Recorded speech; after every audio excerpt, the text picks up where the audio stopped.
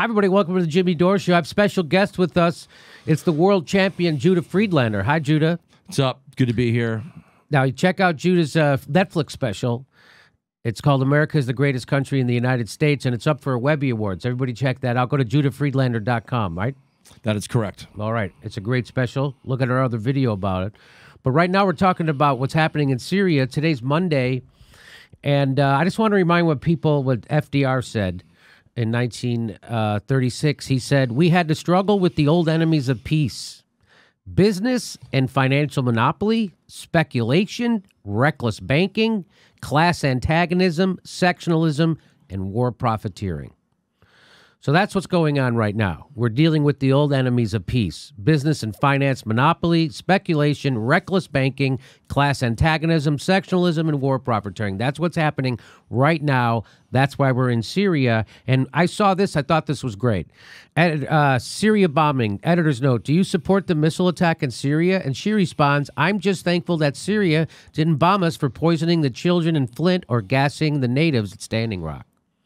So you see what... So you see what she's about. You get that? You get that, right? She's a great joke writer. Yeah. I mean, in addition to being on point, she's a great joke writer. Yeah. I mean, that's a great joke. That's like perfectly written joke there. I'd like to hire her. Yeah, she's great. So now what I want to do is very quickly just remind people that we have a history of inventing a pretend problem that we can then invade someone's country and steal their natural resources. So let's go back. We all know that Vietnam was based on the Gulf of Tonkin, which turned out to be not true. So the whole Vietnam War was pretend. Well, it wasn't pretend. It was real, and it was horrible, but it was on a pretend reason. And then the next one was the Gulf War, the first Gulf War with 1991, George Herbert Walker Bush. And I don't know if you remember it, there was a problem. The people didn't want to go to war because we still remembered Vietnam, even in 1991. And so they had to figure out a way to get people to go on board with it. And what they usually do is propaganda. And here's this is a great little piece that explains what happened. Iraq attacks Kuwait, claiming the Kuwaitis are slant drilling into Iraq's oil fields. U.S. President George Herbert Walker Bush pushes for a land war against Iraq. But polls show the U.S. public is split 50-50 on that idea. Then comes this eyewitness testimony. So the country split 50-50 on us going into Kuwait and Iraq. And then...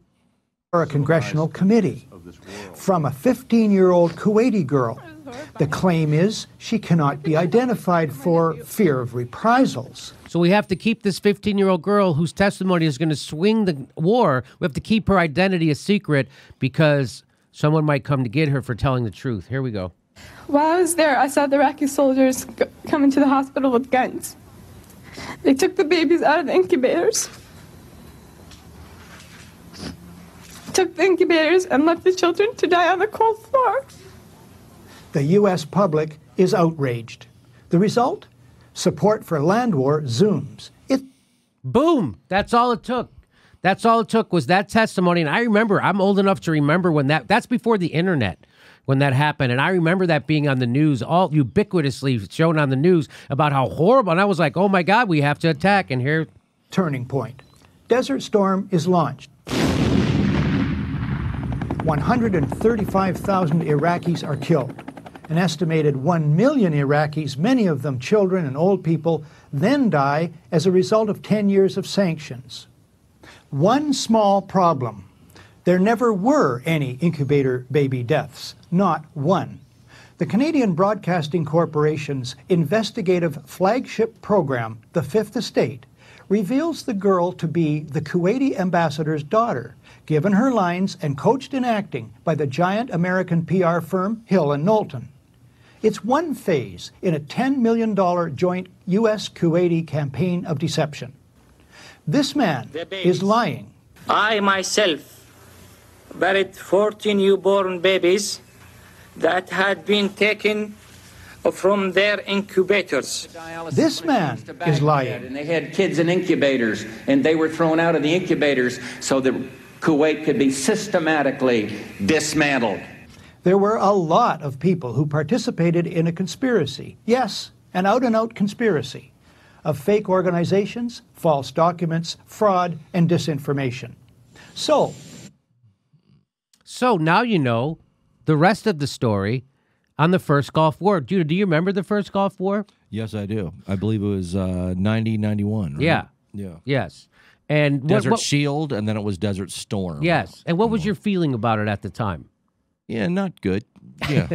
Probably. I didn't know better. At the Yeah. time, I didn't know better. Yeah. I believed the news reports. I believed that they were doing that stuff. I didn't know Yeah. any better. There wasn't the internet back then. And Yeah, I remember. I think being against that. The next Gulf War, I remember. I initially was like, these guys know how awful Vietnam went and things like that. They're not going to make that same mistake again. They're not going to risk. Then I was like, quickly I realized, oh no, it's the same old thing. Yeah. Well, here's Colonel Wilkerson, who was the chief of staff to Colin Powell during the first Gulf War, and here's what he had to say about that first Gulf War. Here's what he says about it. Well, let me just back up a little bit and say that the first Gulf War, which of course was Powell's first we're going to cut it off and then we're going to kill it with regard to the Iraqi army, opened my eyes to a certain extent about the Middle East and about the Strait of Hormuz and the Persian Gulf and Saudi Arabia and others. The reason we fought that war was not to uphold UN mandates. It was not to prove that the New World Order was going to be established well by George Herbert Walker Bush. It was to protect oil. The reason we put forces down in the desert early was to keep Saddam Hussein from turning right and going into Saudi Arabia. We knew if he did, his tanks would roll over the 82nd Airborne Division we'd put on the ground, but his tanks would be rolling over U.S. soldiers, and that would be casus belli for sure. So my eyes began to be opened even more in this pragmatic way as to why the United States was using force in the world these days. In this case, it was all about oil.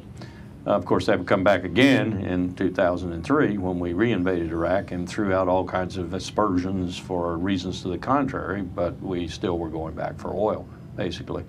So this is a continuity, if you will, that gets established in terms of abusing me of my naivete, what little was left, as to why the United States in the post-World War II period uses force so often. Now, before we... So there you have it. We went to the Iraq first time for oil. We went there the second time for oil. And we had to lie to the American public to do it. So your government lies to you to get you to go to war. And then the news media are stenographers because they're owned by the people who make profits off war. And they're funded by them. Why do you think climate change is still a debate on network news? It's because they're funded by fossil fuel companies. It's not a debate in science. It's not a debate in the real world, but it's still a debate on Brian Williams' news show because he's funded by fossil fuel companies and the military-industrial complex. Boeing does advertisements on Meet the Press. Are you looking to buy a jet? I'm not looking to buy a jet. Why would they be doing that? Because the news organizations are supposed to investigate people, and so they give them the money not to fund their investigation, but to fund their non-investigations. And that's why Meet the Press is supported by Boeing, Halliburton, Archer, Daniel Midland, and fossil fuel companies.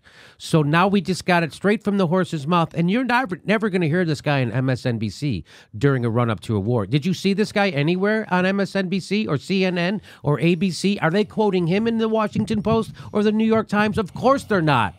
Because Jeff Bezos is the richest megalomaniac in the world's history, owns the Washington Post, is in bed with the CIA to the tune of $600 million, and he sits on a Pentagon board. So you know goddamn well that Washington Post is going to be pro-war in Syria. And they are, just like they were pro-war in Iraq the last two times, and they're pro-war in Libya. The United States media is ubiquitous in their rush to war before an investigation. I always think of it this way, like when you look at wars and you want to figure out if this is a just war or not, because war should always be, first of all, it should never happen. If it does, it should be a last ditch for survival, right? You know, but it's pretty much always rich guys starting a war, and they send the poor guys out there to fight the war. You know, now, if Jeff Bezos and Elon Musk and Warren Buffett and if all these billionaires are out there strapping on machine guns and going out to the Mideast to fight, I'm like, oh, well, maybe maybe this is serious. Maybe this is serious. But until then, I think you can basically assume, all right, somebody's making a lot of money off of this. Yes, and that's what life is about. It's about making money. Let's be serious. About. Yeah, people don't get that. I mean, the military-industrial complex, they get it. Yeah, it's just so you always got to be suspect. I mean, it's but the media is never suspect. No. Isn't that wild? I mean, the same people who covered Iraq and Libya are covering this war, and they're covering it exactly the same way. That's why propaganda, I find, it's fascinating, because I think most cultures, no matter where you are, you always think it's that other country or culture that's doing the propaganda. Or the party I vote for, they're giving me the real stuff, but it's that other party doing the propaganda. It's like hardly anyone ever notices that propaganda, it can be everywhere. It can be from all different angles. It's not just those other people. That's right. And a lot of people don't see that. And that's how effective propaganda is, that people often don't see it. It used to be illegal for the American intelligence community, the CIA, to do propaganda on Americans. Barack Obama lifted that restriction. Oh, really? Wow, yes. I didn't even know that. And he got rid of, and he also signed the National Defense Authorization Act, and in Section 1021, he signed it on New Year's Eve. And Section 1021 repeals habeas corpus. So that's our great savior. That's the Barack Obama. And now you know why we have Trump. Here's another thing I want to add sure. about the whole Trump thing. It's like, I was thinking about this the other day.